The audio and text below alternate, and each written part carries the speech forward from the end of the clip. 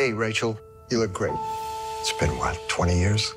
We really had some pretty wonderful times. After we split up, I found out I was pregnant, and I gave birth to Alan. I never told you about him. 2 weeks ago, he had an accident, and the car veered off, and he died. Hello, Mr. Block. I booked you on the earliest flight out of LaGuardia next Tuesday, as you requested, with a return Wednesday afternoon. I'm Mikey. I was Alan's best friend. It's unbelievable. What is?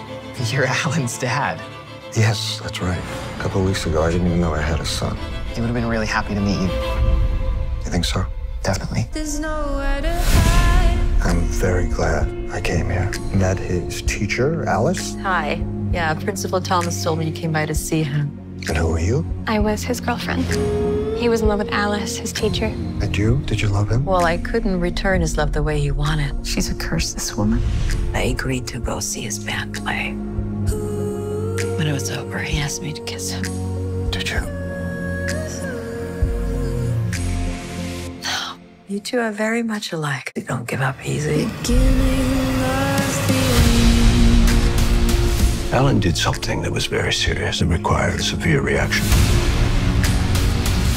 You file a complaint against Alan. Why? He was torturing me. He followed me everywhere I went. You betrayed him. It was your fault.